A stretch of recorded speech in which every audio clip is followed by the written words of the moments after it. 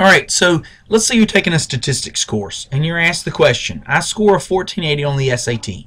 SAT scores are normally distributed with a mean of 1690 and a standard deviation of 237. What percentage of students did better than me on the SAT?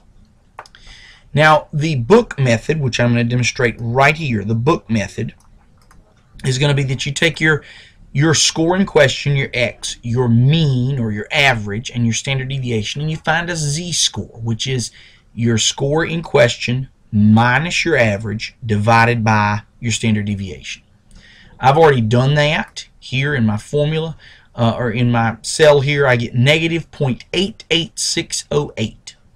And any teacher is going to tell you to round that to 2 decimal places. So you're going to round that to negative 0.89. And you're going to go to your standard normal distribution here. And you're going to find Z equals negative 0.8. Read all the way over to this right-hand column, negative 0.89. And you see 0.1867. 0.1867. That is the area to the left of your Z-score, and that's denoted by this figure here that shows the Z-score and then it's shaded to the left. So that's the area to the left. The cumulative area of this standard normal distribution is 1. So the area to the left plus the area to the right totals to 1. So if I want to find the area to the right, I can subtract this area from 1, and I get 0.8133. Okay, so there's my answer, 0.8133. And that's how we do it the old-fashioned way, using the book and tables.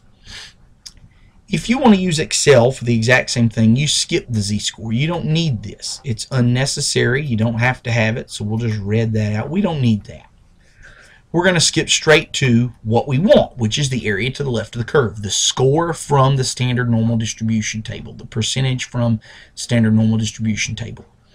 So how we do that is this command in Excel, you hit equals. Anytime you want a formula, you hit equals, and you type NORM dot DIST, norm dist, open a parentheses. It's going to ask you for 4 things, X, mean, and standard deviation, which are the 3 things you need from your Z-score formula. You have 2 options here. You can click 1480 in the cell that it's in, or you can type 1480. Either way you want. Okay. Some people prefer to type the number. Some people I prefer to click on cells. So I click that cell, put a comma. Now it wants the mean, so I click on the mean, put a comma. Click on the standard deviation, put a comma. And to get the same information that you get from reading the table, you're going to type true. That's the cumulative distribution function. And when I press enter, I'm going to get the same number, basically. Now, you notice I get 0.1877. Here, I get 0.1867. The reason for that is, if you look at my Z-score, I got 0.886. I had to round that to 2 decimal places because the table in my book only goes to 2 decimal places. Excel actually uses built-in functions to find the number, not, well, this is close enough. Okay, so this score from Excel is actually better. So doing it by the table, 18.67% of students are below me. Using Excel, 18.78% of students are below me. So it is a small change. Then to find the area of the right, it's the same procedure. It's 1 minus the area to the left, and I get 0.8122. So very similar results, very close.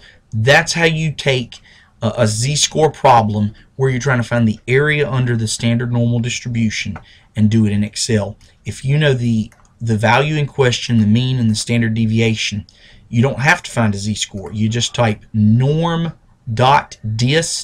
and then give it what it asks for, which is the score in question, the mean, the standard deviation, and then the last one is always true.